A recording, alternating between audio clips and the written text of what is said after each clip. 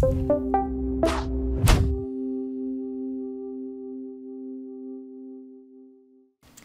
afternoon, my name is Dr. Bull. Thank you for coming in to see us in GP today. Can I just get you to confirm your name and age for me, please? Yeah, it's Craig Leith. I'm 44. Fantastic. Mr. Leith, can I call you Craig? Yeah, call me Craig. Yeah, everyone does. Fantastic. So, what's your understanding of why we've brought you into the GP today? Well, it's checking up with my diabetes, isn't it? Yep, absolutely. And can you tell me a little bit about what's been happening with your diabetes recently? Not much, really. You know, I'm on the insulin now, which I take. I suppose my sugars have been a bit low, I suppose. But, you know, I do the finger prick thing. But I feel fine. Okay, good. And what's your understanding of what diabetes is? That's just it. It's where the sugars are affected, isn't it? And that's why I need to be on the... I did have tablets before, but none of those worked, so I went on the insulin. Okay. And when did we start you on your insulin? That was about 5-6 months ago. Okay. Now you mentioned your sugars had been a bit different. What kind of numbers are you getting when you test your sugar yourself? Oh, I don't remember. They're quite low, you know. Okay. Anything less than 4? Oh, yeah. Oh, less than 4, yeah. 2.9, 3.2, something like that. Okay. And when you have these low blood sugars, do you feel unwell at all? No, I feel I'm absolutely fine. Okay, all right, good. Now, if it's all right with you, I'd just sort of like to ask you a few questions about your diabetes and about sort of how you've been overall, if that's all right. Can I ask when you last had your eyes checked? Oh, no, that's something I've got to get done, because I haven't done that for a while. Yeah, I need to work on that. So we'd recommend you get your eyes checked every year. It's really important because one of the side effects, unfortunately, of diabetes is that it can affect your vision, and that's very important to have it checked regularly. Yeah. In terms of your feet, when was the last time your feet were checked by the podiatrist?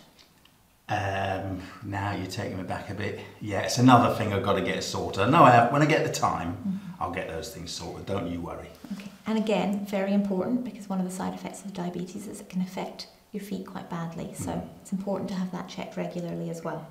I can help you make appointments for both of those if you need to before you leave today. Yeah, let's get that sorted, yeah. Good. Now, can I ask, how's your diet?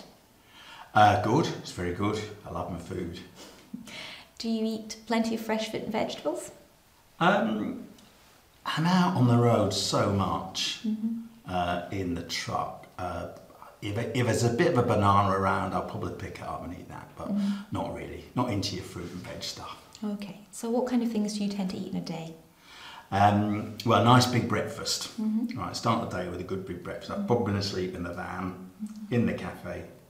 It starts you off for the day, and then it's whatever it's whatever in the little drawer in my cab.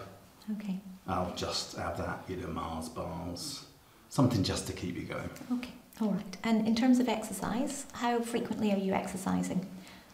Oh, I don't have time for exercise. I'm in and out of the van quite a bit, so I'm doing a little bit like that. But not sort of any formal kinds of exercise? No, I'm never one for that, no. Okay.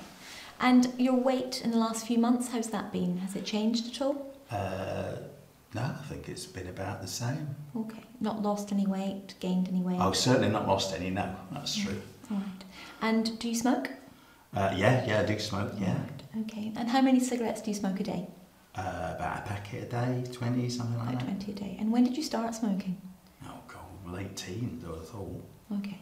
So it's very important that you stop smoking. Diabetes can affect your heart, and smoking can also negatively affect your heart, and the combination of the pair of them is not good together. It's really important that you stop smoking. It's also very important that we try and get your diet a little bit better with a good amount of fresh fruit and vegetables. That will help with your blood sugar control, and it can also help lose a bit of weight, which would be helpful for your diabetes too.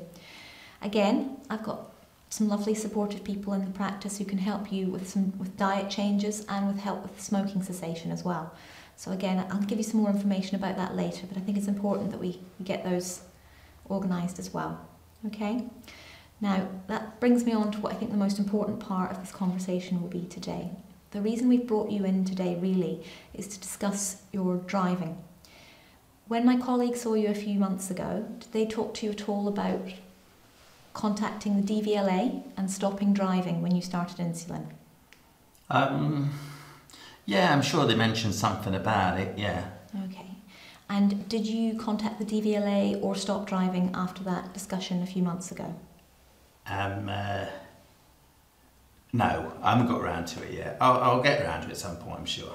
Okay. And did they explain why it was really important to do both of those things? Was it something about, I think they were talking about a collapse if the sugars go too low.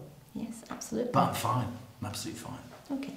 So are you happy for me to kind of go over that again and why it's important that Yeah. you speak to those people Yeah, yeah. and stop driving? So when you're taking insulin, there's always a risk that you have what we call hypoglycemia, where your blood sugar drops very low, usually less than 4. Now in your case, you've described a blood sugar that you've tested yourself that's been less than 4. Mm. When that happens, some people can lose consciousness, they can pass out. Now if you're driving, particularly a heavy goods vehicle, that can be catastrophic both to you and to the general public. If you lose control of your vehicle, that would be quite disastrous. The government and the DVLA have stated that if you are a diabetic and you use insulin, you have a legal obligation to tell the DVLA and to stop driving. Now I'm sure that my colleague spoke to you about that last time you were here and urged you to do that. And I'm sad to hear that you have continued to drive and that you haven't spoken to the DVLA. Well, what do you expect me to do? It's how I earn a living. It's how I pay the bills. I completely understand that, and it is going to be a big change, massive change to your life.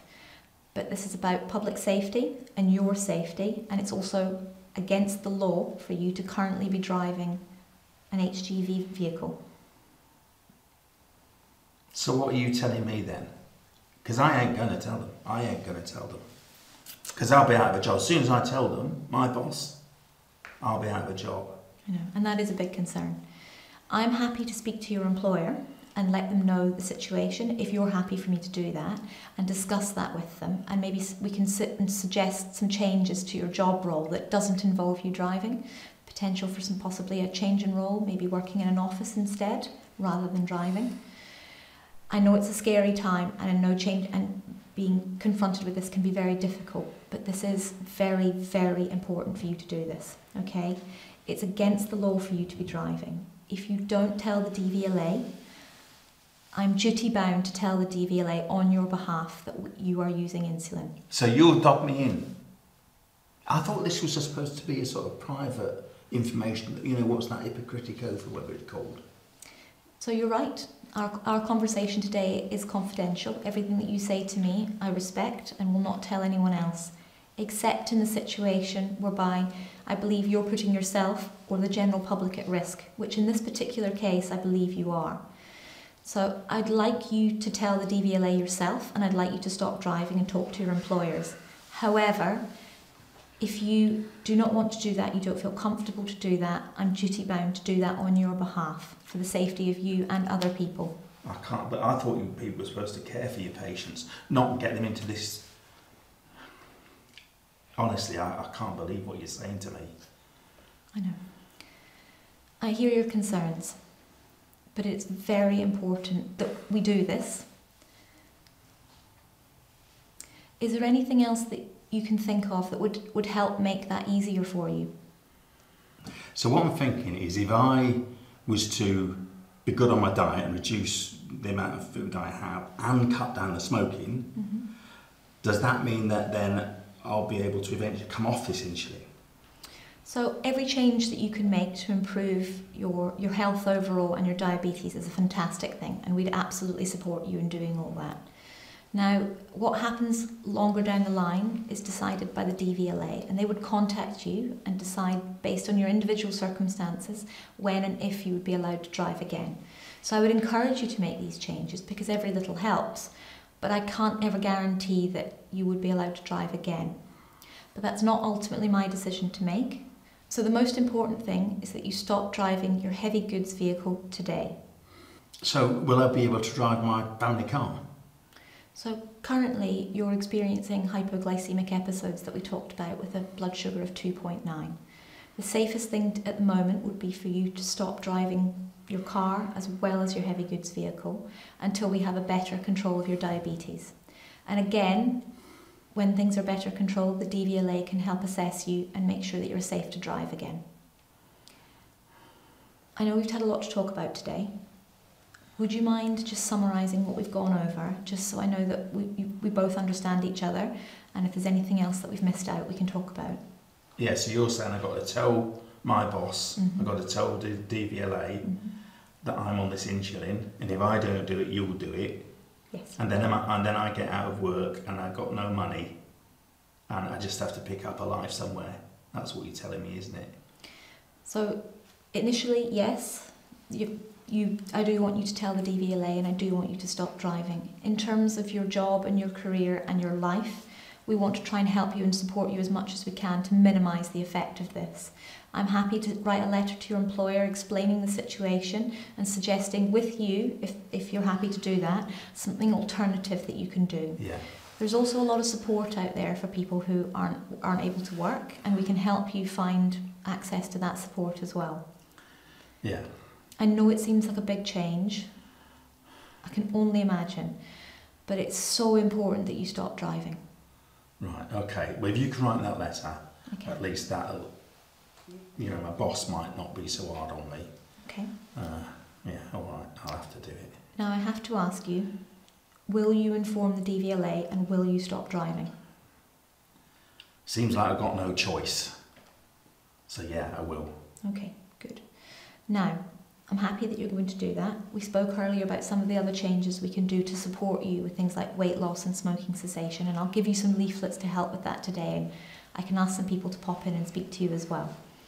I'd like to see you again in a week's time, just to make sure that, just to check how you've got on contacting the DVLA and how you get on speaking to your boss, so we can make sure that things are moving smoothly, okay?